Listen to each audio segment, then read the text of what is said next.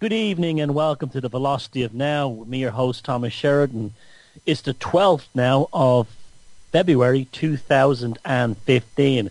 It'll be that bleeding Valentine's Day tomorrow, where all you women in love get your annual box of chocolates, your bunch of flowers and your ride, and then you're told to get lost for the rest of the year. I know, I'm very cynical, but it's, actually, do you know that the St. Valentine is a dead saint in a box in Dublin? Like, it's a skull with some bones, and it's run by the Carmelite nuns, I think. So that's like real romantic. Some guy's bones in a box. It's probably the only bone that the nuns get at Valentine's. I shouldn't say that, but I did. Yeah, I've got a huge show tonight. I better get through to this because I'm only 59 minutes from Tulpas. That's a very bad Gene Pitney accent. I always think of Phoenix. Oh, speaking of Phoenix Nights, that TV show, that sitcom. Last year I did a talk in one in Hull, in a real north of England working man's club in Hull. And when I got there, I was looking for somebody, and I got talking to the barman, and he was looking for somebody to open the room, and he goes, "We got a lad here who's going to talk about Illuminati." It was like Phoenix Nights meets conspiracy. Anyway, salutations, good evening, and welcome to the Velocity of Now. I'll try to get serious from this point on. I got wonderful feedback from last week's show. Apparently the HAL 2001 Space Oddity Cybersex went down with all you degenerates, and some of you got a great laugh out of my impromptu impression of Sinead O'Connor. Tonight's a full show. My website is thomassheridanarts.com. My YouTube channel is Thomas Sheridan Arts. If you want to look at the video, the surrealist, man, videos of this show, go to newsymbolsmedia.tv, and also all the links pertain to the topics of tonight's show, which is really about cannibalism, corpses, and, quantum gins. You'll find them all there. Well, the ones I can supply. Now, tonight, before I get started, I just want to talk about that video of the two kids in Hampstead in England that's doing the rounds. I don't think people should be sharing that publicly on their wall, even if they think the story is legit. I don't. Because those kids could be damaged later on in life through either bullying or stigmatization. So if you had to share that video of the two kids talking about being, raped and brought into churches where they sacrificed babies and danced on the skulls and all this nonsense, go do it in private messages. Don't be doing it publicly. I have to give kudos to Infowars.com for making a very, for them, mature video on the subject, where they showed the kids' faces blurred out, and they basically agreed, like myself, the thing is a hoax. The kids are clearly being coached, and the adults in that video need to be investigated, particularly the guy who says, coaches them, or should I say grooms them, to say fear is the mind killer, and they can't wait to answer him back exactly as he told them. I was half waiting for him to give them a bag of sweets at the end of it. It's disgusting. But anyway, that's... now, I'm not saying that these things don't happen. Of course they do. I'm going to be covering a story from history and a few things like this tonight. But that doesn't mean that you have to go ballistic and bonkers and throw the stuff all over the place. So, be careful with that stuff. The kids will be doubly abused by sharing those videos of them. If you must do it privately, or share the ones where their faces are blurred out. I just don't think it's right. Those kids who don't even know what they're saying are all over the internet. Oh, someone asked me what other shows do I like. Well, after this show, I haven't heard much of it, but after this show is George and D. Apparently picking up on similar topics of what I'm talking to tonight. But the other shows I do listen to are The Bridge with Kira, The Opperman Report with Ed Opperman. I like Tom Sacker's Spy Cultures broadcasts. And The Moon Lodge, that's out every new moon with Carrie Lee and Kira Young again. I love James Corbett's The Corbett Report. He's done a great one this week on the alien psyop. And Carrie Lee also has a new show coming out on People's Internet Radio on her own Recipe for Anarchy stuff. That's the name of her website is recipeforanarchy.com. It's brilliant, actually. And I like Niall Murphy's, or Opaque Lens, as he calls him. Sorry, Niall. I can never, ever call you Opaque Lens. It's much too hippie for me. But he has a show called Shamanic Freedom Radio, which I barely let him away with that title. And Niall's got a very good podcast this week, and it's kind of the opposite. He's getting more prosaic and grounded. I'm getting a little bit more out there, shall we say? But that's okay. You know, that's how things will progress. I'm proud of my ignorance, because as long as I'm ignorant, I'll always have the joy of learning. Anyway, the first story I want to talk to tonight is a doozy. This is I love this one. You remember Charles Manson was going to get married to some chick in her 20s? Well, there's just come out tonight that the whole thing was a weird and interesting scam. I'm going to read this for you now. Charles Manson's fiancée allegedly only wanted him for his corpse. So that really brings it, you only wanted me for my body. Well, it's true in his case. Corcoran, California. The news of famous criminal Charles Manson's recent engagement to a woman in her 20s turned some heads late last year, but a new twist in the story is even more unbelievable. According to the New York Post journalist Daniel Simone, told the tabloid that the engagement was a scheme by the fiancé to profit from putting Manson's body on public display after his death. Simone and a collaborator, Heidi Jordan, are currently working on a book, The Retrial of Charles Manson. The authors claim to have spoken with Manson regularly before his phone privileges were suspended. Manson, 80, can you believe that he's 80 now, and Afton Elaine Burton, who according to the Post is now 27 and goes by the name Star, applied for a marriage license in November. That's last year, 2014. The license expired last week, but they had originally planned to reapply for another. But now, in an unexpected twist, as if that wasn't weird enough, Simone told the Post that it was all a scheme. Burton and a friend, Craig Hammond, said they'd planned to place Manson's remains inside a glass crypt after his death, similar to the famous tomb of Vladimir Lenin in Moscow. They believed it would be a popular attraction for tourists. They hatched their plan after learning that Burton married Manson. California law would give her possession of Manson's remains. According to the New York Post, Simone and Manson didn't want to marry Burton anymore. According to the New York Post, Simone said, sorry, I read it wrong. According to, it's very small text, according to the New York Post, Simone said Manson doesn't want to marry Burton anymore. Oh, his little heart was broken. He finally realised that he'd been played for a fool. Oh, there's certainly a song in that. That's interesting for him, you know. The irony of Charles Manson being played for a fool by a woman, considering, you know, he had Squeaky Fromme and Susan Atkin and the rest of them. Simone told the paper Manson believes he is immortal. Therefore, he feels it's a stupid idea to begin with.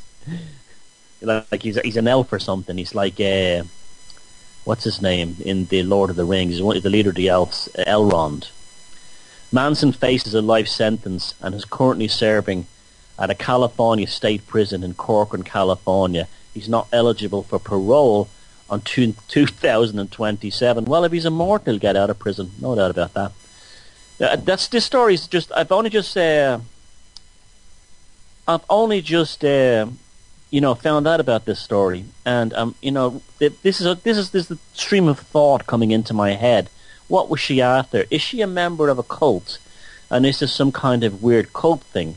Is it just a quick cash-in thing? Is it just a funny idea? I kind of would want to see the corpse of Charles Manson in a glass box. I don't know why. It'd be more of curiosity. It'd probably be better if they had like a little kind of swastika on his forehead. If that was made into a propeller with a motor and spun around on the top of his head, that might be kind of cool, or something like that. I don't know what the real thing for that was, but they definitely would have been on for a winner, because there's enough weirdos out there who would want to see him, including myself. That's also interesting about the Vladimir Putin sorry, Putin. That's wrong. Putin. That's the wrong Russian dictator.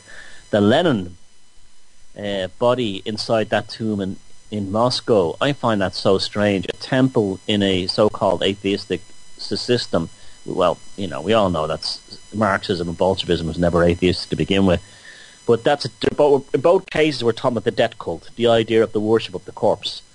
This is something that's always fascinated me, the idea of a cult based upon death. Either the cult embracing a doomsday event like a comet, the end of the world, or some kind of harbingers of destruction like the Christian idea, the four horsemen of the apocalypse.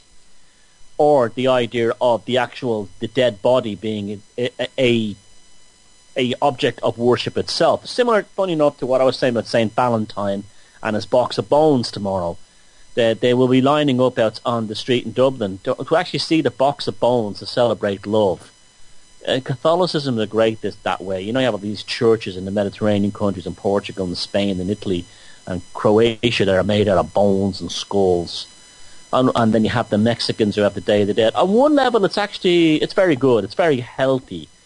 On another level, we in the West are not mature enough to be involved in this kind of thing, especially like in the English-speaking countries, because the actual worship of the corpse and the bones is what really would happen and really takes place, rather than in these Mediterranean countries and Latin countries where they don't actually worship the bones, but they remember and think about the meaning of life and death and all this kind of thing.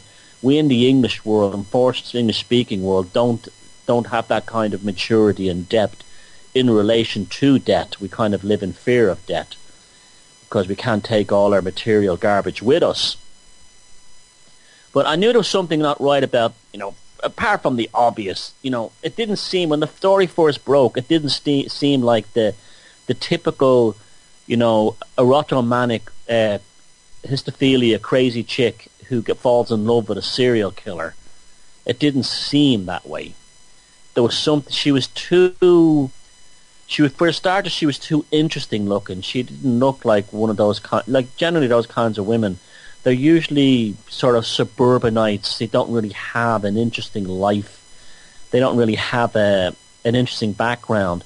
They're very mundane. This woman looking at her that wanted to marry Charles Manson, she was kind of cool looking. She's kind of interesting looking.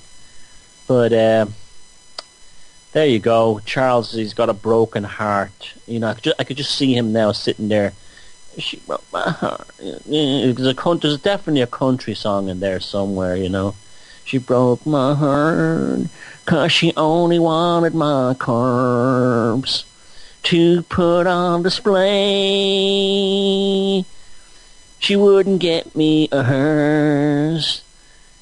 She put me in a glass box 'cause I couldn't get in hers. 'Cause I am immortal. Charles Manson. Yeah, there's definitely a song in there somewhere. Yeah, it there used to be an American right-wing radio talk show host I used to listen to back in the day on I think it was NBC. The AM station, whatever it was in New York, the news station.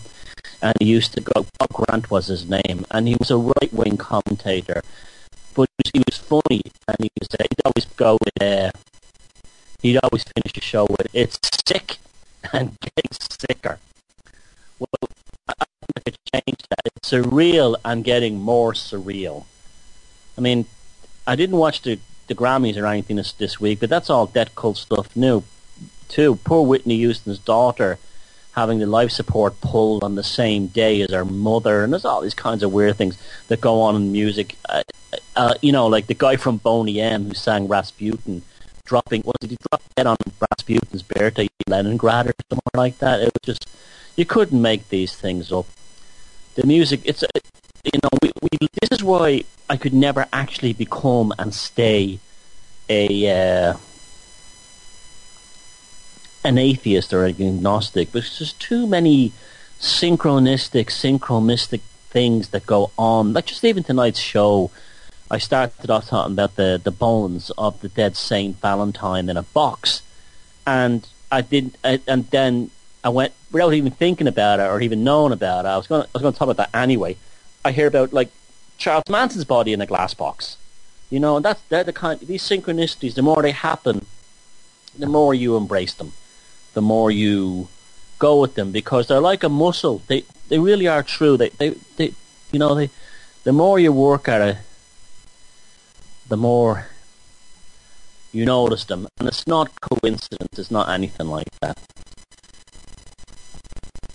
Now, I caused a bit of a furor not so long ago when I spoke about Guinness and all these people going, "How can you say bad things about Guinness?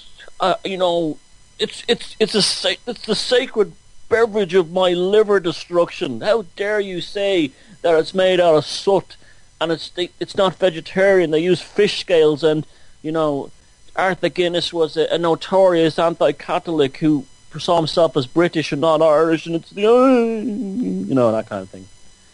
And I've been to the Guinness brewery in Dublin, and I've gone to the top of that building like Muhammad went to the top, like Moses went to the top of the feckin' mountain, Mount Sinai, and brought back the 10 Commandments. That happened to me at the Guinness Visitor Centre. How dare you? How dare you tell me that Guinness is not some kind of sainted? That would be a funny one to do. What was his name? That show Through the Keyhole. That's something I should do in some later episodes of the Velocity of Now, a comedy sketch. You'd have that used to be a show that used to be on the daytime with what's his name? David Frost. The guy who interviewed Nixon. That guy, and Lloyd Grossman, the guy who makes sauces like that guy, and I should call it Through the Arsehole or something like that. And that would be funny. That's a good one. I should do that. Who would live in a place like this? Yeah. Mr. Grossman. Now then. Oh, I definitely should. I definitely have to do that. I could have a lot of fun with that. But, you didn't like the Guinness stuff. Well, now I'm going to double compound your horror as we approach St. Patrick's Day by telling you about something. Well, it's really quite, it's revolting, right? Arthur Guinness and whatever Guinness have done, they are sainted. They are innocent flowers compared to the Jameson story. And you won't believe that one, okay? Now, before I get to it, I have a personal family history with the Jameson distilleries in the north side of Dublin, Bow Lane and Marrowbone Lane, and around Smithfield. The distilleries were absolutely massive and gigantic. My grandfather worked there for 30 years until he had to take an early retirement at 50-something because he'd lost a finger when something fell on him, and they gave him a few quid and then they threw him out. His father worked there for 50 years, so 80 years in the same distillery, and because they were both Catholics, they could only get the crap jobs there. At Jameson, like Guinness, the Catholics did not get the good jobs. The Dublin, although it's in the south of Ireland, was still very much Anglo-centric up until I was even a kid.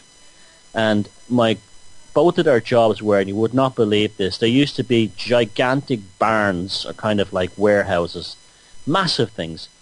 And the floors were all covered in whatever they make whiskey from, barley, or I don't know what they make whiskey from. But their job was, I'm not kidding, for 50 years and 30 years to walk up and down these long halls with a rake, turning the grain over, going to the end and coming back. That was the only jobs that you could get at Jameson if you were Catholic.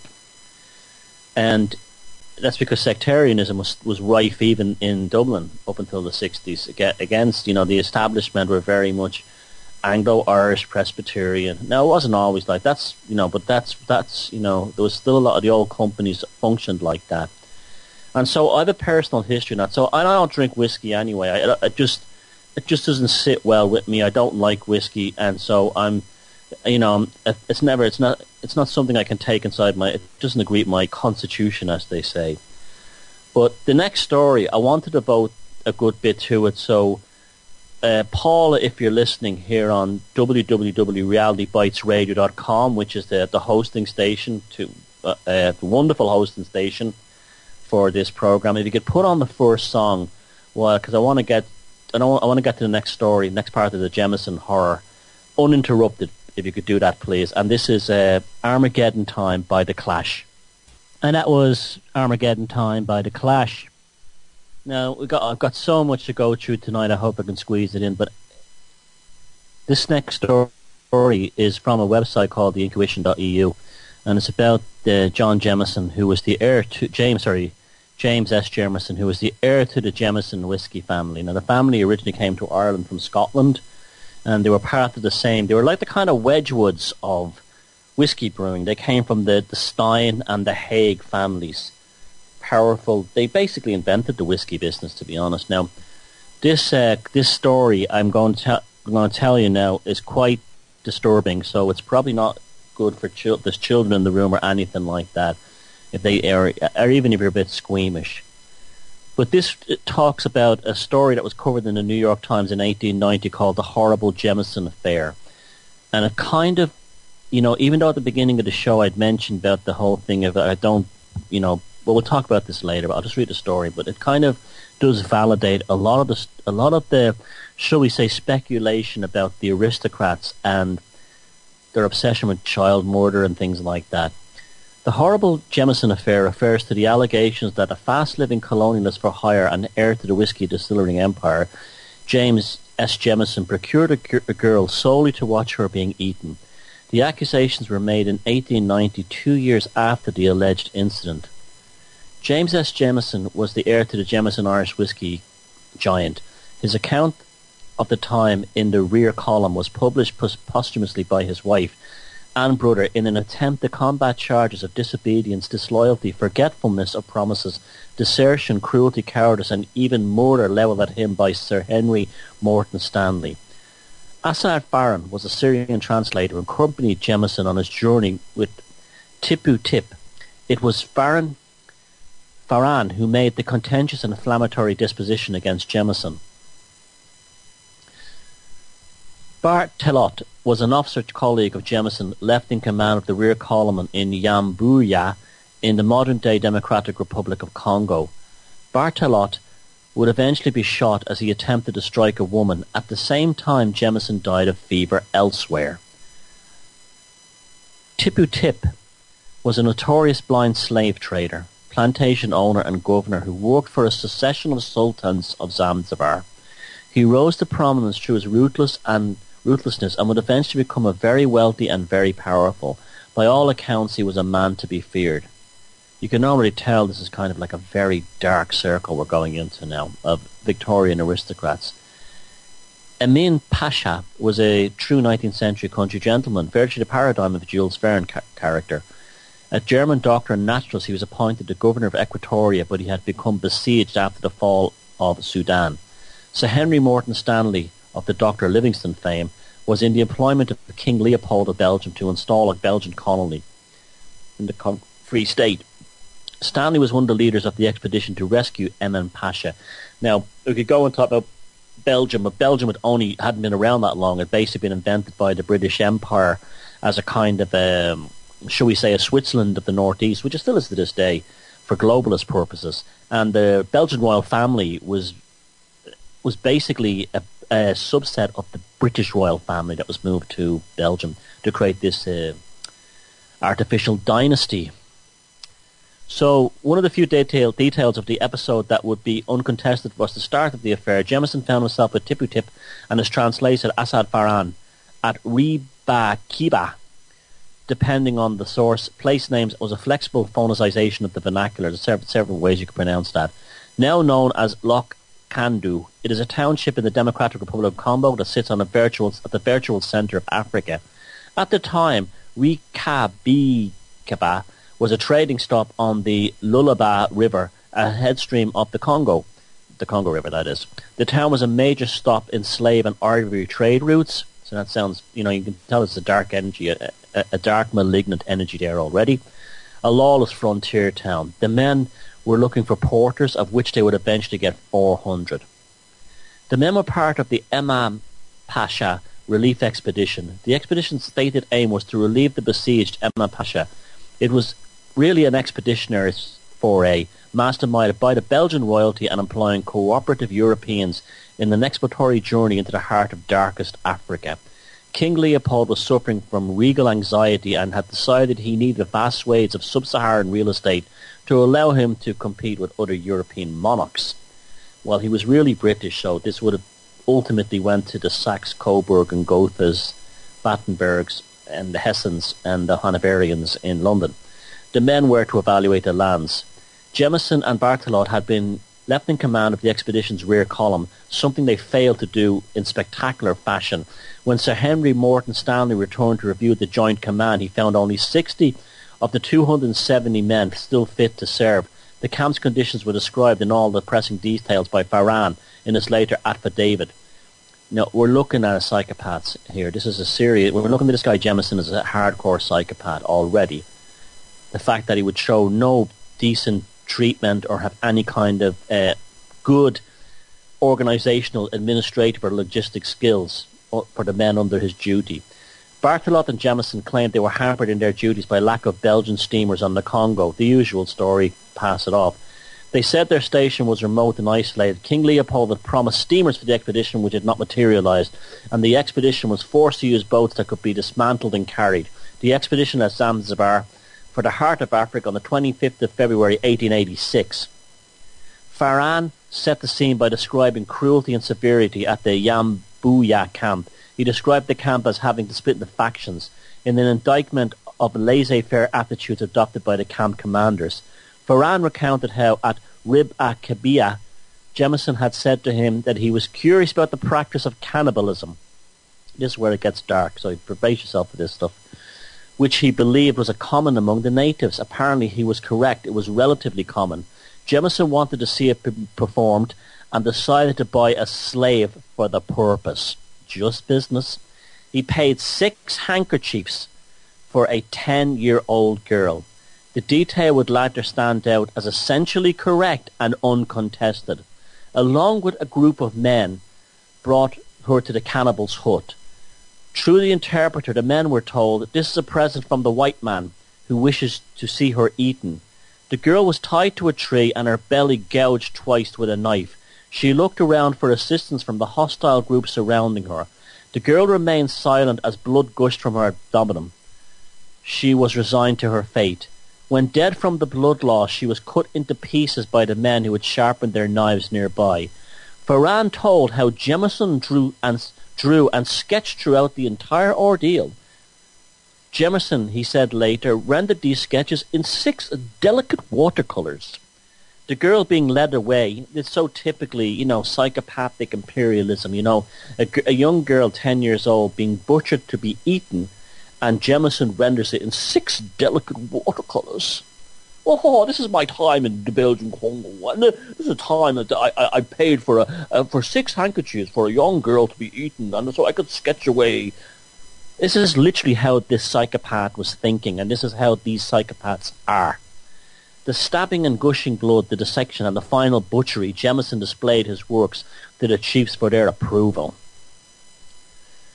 A letter from Jemison appeared in the New York Times on the 15th of November 1890. His defence was made posthumously through his wife's correspondent with the newspaper and consisted of a letter Jemison had written to Sir William Mackinnon. The letter had been composed as Jemison was dying at Stanley Falls, August 3rd, 1888. Strangely, it deals with minor details and accusations which only come to light 2 years later in Farran's affidavit, which led some credibility to the accusations.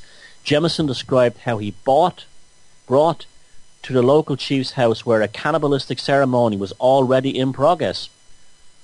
Jemison was told by Tipu that he would witness cannibalism. Jemison replied in the negative, said it was impossible and he did not wish to believe it might happen. Liar.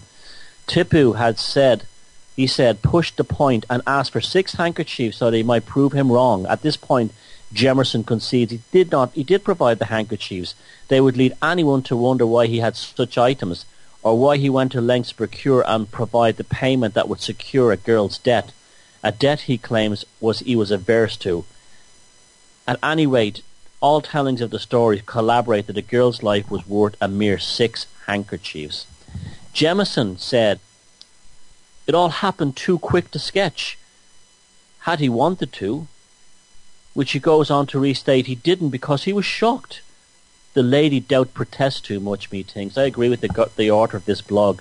You know what they say? The truth is obvious. A lie takes a story, takes an epic, and we're getting a classic case of this here. Jemison then want to accuse Assad of fraud and camel dealings in a thinly veiled and feeble attempt at character assassination. Well, that's the classic psychopath for you.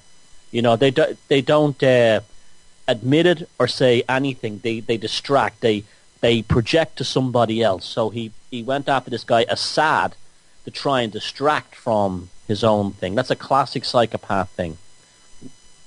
They never say, "I'm guilty" or "I'm innocent." They say, "That guy over there is worse than me." That's how a psychopath does it. Both sides had much to gain and lose. On balance of probability, there may have been some truth in the accusations, particularly in light of Stanley's portrayal as Jemison as a disdainful character. Congo of the time was a dangerous and unstable place. The Luba kingdom arose in the 16th century and eventually fell victim to the European expansionism in the late 19th century. This was darkest Africa, a continent of myth, legend and heroism, full of danger both animal and human, a land that might swallow up the unprepared.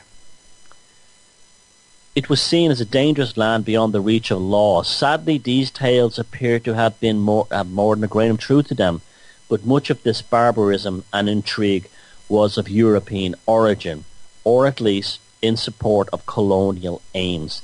Jemison certainly seems to have acted in this cavalier manner, according to many witnesses. Assad was later ordered by Sir Francis de Winton to sign a declaration that the story was untrue. De Winton was the Administrator General of the Belgian Congo and a Secretary of Emin Pasha relief expedition, a man who had much to lose if it was believed that men were supporting cannibalism under his watch. Any story was possibly true. I believe that this story is true. This is what happens when you have a psychopath in a powerful, wealthy family. There's no limits on their pathology, on their petitioner. It does not exist, and so they think nothing of it. It shows how this is how they see their servants. They don't see other. You see, it's very easy for us to say, "Oh, it's because she was a poor African girl. She wasn't a full human to him." But look at the early part of the story of how he treated the men under his. These would have been European men mostly, Belgian and British troops under his command in the rear column of the expeditionary force, and they were left in chaos. The whole thing fell apart. He didn't care about them either. This is how the Anglo-Prussian, Anglo-elite crackers with the captain living in palaces. This is how they are. They don't care about. They think that everyone that's not one of them is a subhuman and is disposable. Now, why are the elites and the wealth and the wealthy and the super wealthy obsessed with cannibalism? Why is Dracula always a noble? It's because they see human beings that are not of the elite, the ones who work their farms, their peasants. They see them in the same way as their cattle and their livestock. They dehumanize them. So eventually they go, a cow is food, a lamb is food, a fish is food, and these humans on my estate, they're also food, subconsciously. They see it the same way. It's not that they have empathy or against people or for people or compassion of the other human beings, because they don't see them. And this is why I will always make it, you know me, I'm not Mr. sort of hysterical. I don't jump on every conspiracy, but I do believe that unchecked, these aristocrats, the likes of Bill Gates, these super rich types,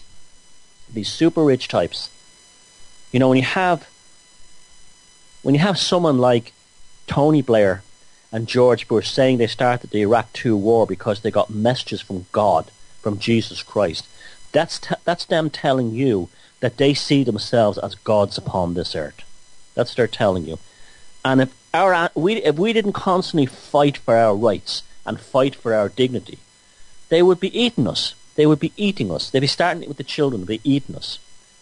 Now, I want to read another article here about aristocratic privilege and murder and blood. And this is from my own blog, which you can get to from thomassheridanarts.com. You just click the link saying official blog, and it takes you just. But the article anyway, I'll post it in the topic section of newsymbolsmedia.tv. I'm sorry, I'm just so upset about reading that story, but we have to confront these things. It's important to know what kind of monsters are running this world. And this is from my own blog. The most prolific psychopathic female serial killer in history was a lady of the nobility. In later years, she would become known as Countess Dracula. However, in her heyday of aristocratic murder and sacrifice, she was known as Countess Elizabeth Bathory d'Esquest, a blood-drinking aristocrat who left a legacy of murder and horror in the Kingdom of Hungary between 1560 and 1641. During her lifetime, her reputation caused her to become known as the Blood Countess.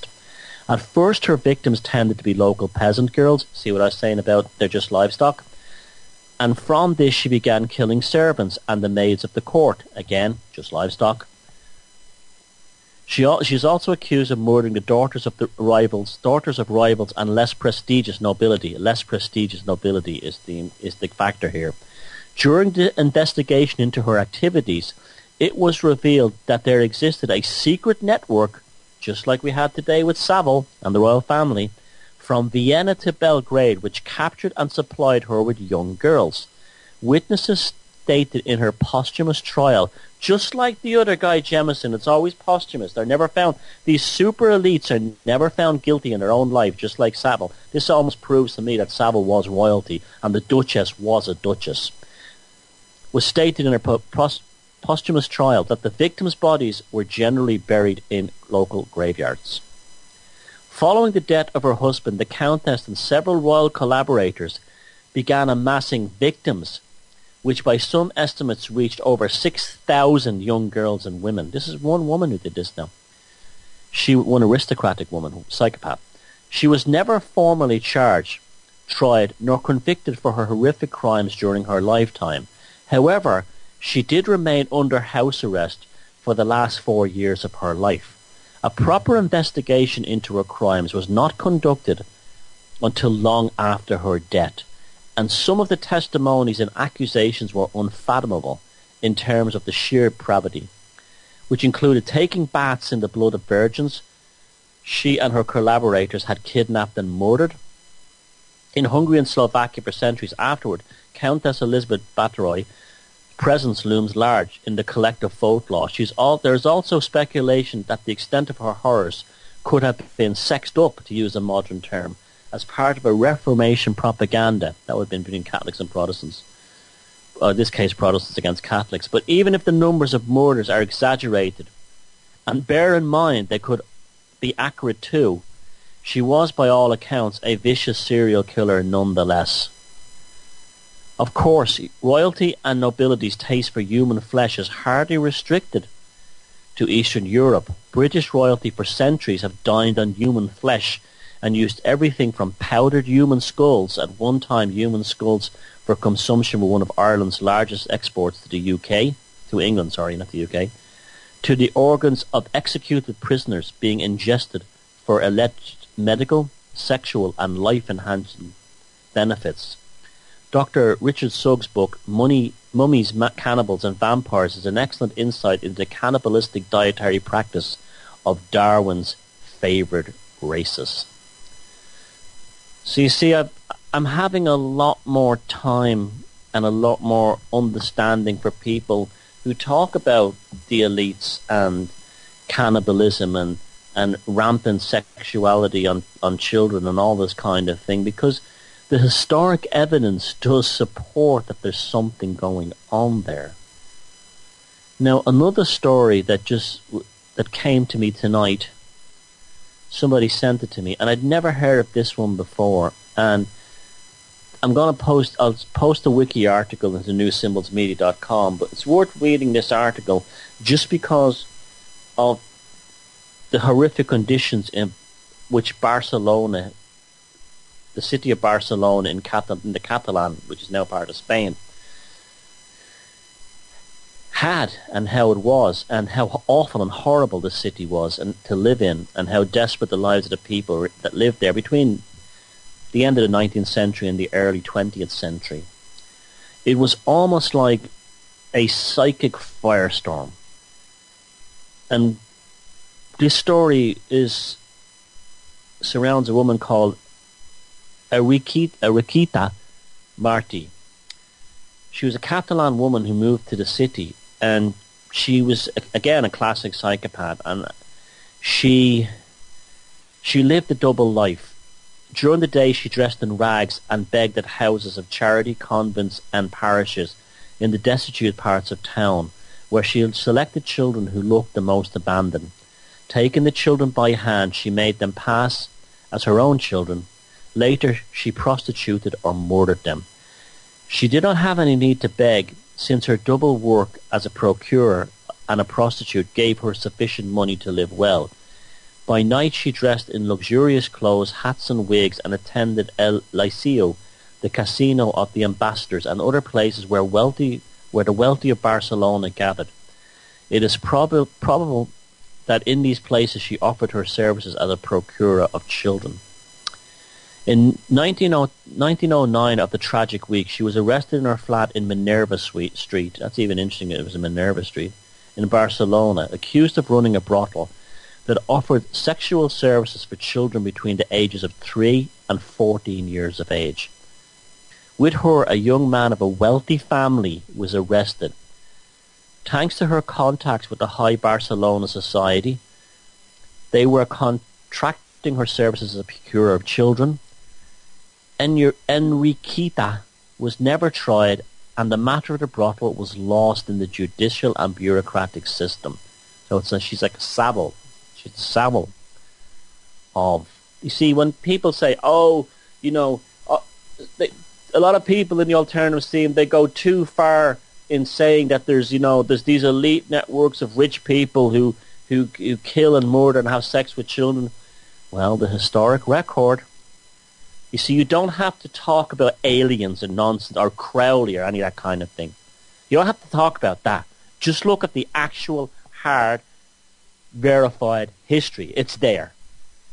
Rich, wealthy sons of bitches raping and eating the poor. At the same time she was prostituting children, she was also practicing as a witch doctor. Now wait till you hear this part. The ingredients she used to make her remedies were made from the remains of children that she was killing, who ranged from infants up to children of 9 years old. So from a baby to a 9-year-old, she was killing and making ingredients, medicines from their body.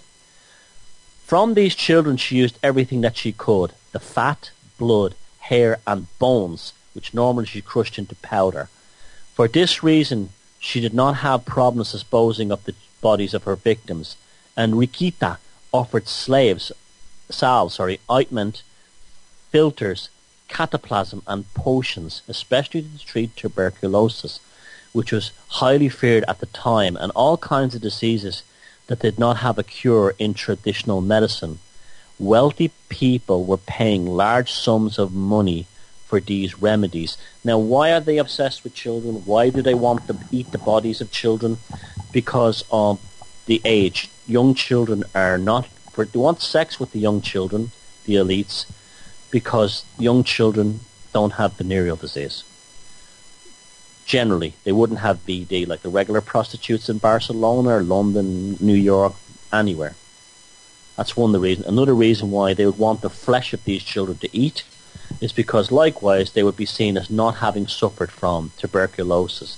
So the irony is, if you were a sick and unwell child on the streets of Barcelona, you probably would have survived. If you were a young, healthy child, you probably would have ended up being consumed, your body parts and your body fluids, by wealthy aristocrats. Wealthy people were paying large sums of money for these remedies, and they knew what they were. They always have. And you telling me that the royal families of Britain don't do this today? It is suspected that she kidnapped an indeterminate, though large number of children. Since she operated over a span of 20 years, she was finally arrested in her flat in El Raval, in the mezzanine number 29 on Ponent Street, today Joaquim Costa Street. More evidence was found in flats in Barcelona where she'd lived previously. The forensic experts managed to differentiate a total of 12 children and what little evidence they were able to recover. In spite of suspicions, and because of Enrique did not tally her activities, experts are unsure if she was the deadliest killer that ever existed in Spain. It is clear that she acted for many years in Barcelona. Additionally, the public suspected that someone was kidnapping babies. There were many children who disappeared without a trace, and there was dread among the population. So, again, you know, we can laugh at all the people in the alternative movement who talk about the stuff that go on with children. But remember, these people in Barcelona, these poor people in Barcelona would have been saying, there's rich people taking our children and having sex and killing them and eating them. And they would have been laughed at as the batshit crazy kooks of their day. But it still was happening.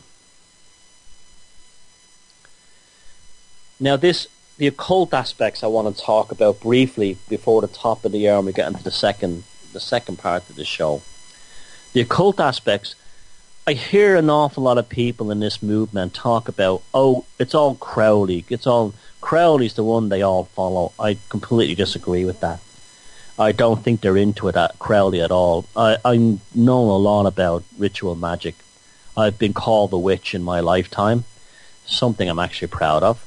And I've never been a member of a magic circle, but I do know quite a lot about it. And I can tell you for a fact, whatever the elites practice in these stately homes, it is not Thelema. It is not any Crowley stuff. It's not. Crowley was the quite opposite of an aristocrat. In fact, he lived very modest. He had nothing on his life, and he lived in absolute poverty. And that's because he believed that a minimalization of your living existence, like the whole idea of living in a minimal space with less stuff, less distractions, allowed you to contain energy that was needed for magical rituals. So, and you had like lots of bling, lived in a large home with lots of paintings and jewels and stuff like that. You could not practice Thelema in the Crowley sense because you could not harvest that energy because your objects steal your energy. That's why things like Black Friday and shopping malls are really a kind of a black magic magnet. They're sucking the energy out of the people who go to these places, energy they need for themselves to do. Not just about magic, but they need that energy to fight diseases and things like that. They need that energy to think straight and not vote for idiot politicians. I absolutely believe that the elites, the super elites, are involved in some kind of ritual magic, sorcery. We've been given hints of it. The nearest I can attain to it is that it has something to do with sex magic. It's very sexually orientated, and it has something to do with drugs and alcohol. There seems to be a common theme in this aristocratic cult. It's based on drugs, alcohol, sex in large homes. And there's a reason for that too as well. We'll get to in a second. And it involves cannibalism, and it involves children. And what it is, how they go about it, I don't know. But those factors seem to always be present. If you watch Eyes Wide Shut by Kubrick, he shows the girl who almost dies from taking the beautiful naked girl in the room, who almost dies from taking drugs. He's telling us that's what goes on with these things: sex and drugs and children. Now, they're definitely doing something. It started in Prussia about 200 years ago, and it still goes on. And what kind of magic it is, I don't know, but it's absolutely not Crowley. Crowley is overrated in terms of his influence, shall we say, on the elites. In fact, there's nothing in the elites that you can find that relates back to Crowley. Nothing. None of it. If you really look, there's nothing there. Now, if you were to ask me, what is the main, shall we say, indicator that these rituals are going on, I would say longevity. I would say longevity. It was known among the shoguns in Japan that having sex with younger and younger women and boys did extend life. This is also why in the Islamic world they have younger and younger brides. I'm not putting down Muslims. I'm just saying that's what that originally came from. That was a pre-Islamic idea of the young 8 and 9-year-old bride that came from Zoroastrianism and various other Persian sects, sects, that did the same. Look for people who live a long time, both at the top echelon of big business, politics, and royalty, and seem to be fairly fit. I would reckon that they're involved in this occult aspect that these people are involved in. Now, what is magic? I keep telling you, magic is not necessarily supernatural beings and supernatural. It's the changing of consciousness. It's the changing and the conforming of others with your will. If you can train yourself to do this, as I always tell you, the easy way is black magic, and that's why black magic is so popular. The dark shit, the dark stuff, sorry I shouldn't have cursed them, the dark stuff, this is the path to extreme energy. This is the part to, now this is energy, think about energy. It's these people become, even if they're not psychopathic, proto-psychopathic. This is the rush that psychopaths get when they kill somebody. What did Ted Bundy say? When I see the life going out of somebody, I feel like God. There's almost a transfer of the energy into the black magician or the person involved in this depravity. This is what keeps them filled with adrenaline. This is what keeps them filled with dopamine, and adrenaline keeps you young, it keeps you fit. Also, testosterone levels are increased, and so is melanin, which is in the reptilian cortex of the brain, and the color of it is blue blood, and surges of norepinephrine, the stress hormone that triggers this as well. And they're in a constant state of hypervigilism, hypertension, but not out of a fear-based thing, and it keeps them younger, longer. Their hearts beat better, their physiology works better, their neurology works better. So look for the ones who are really, really old and seem to be in excellent shape.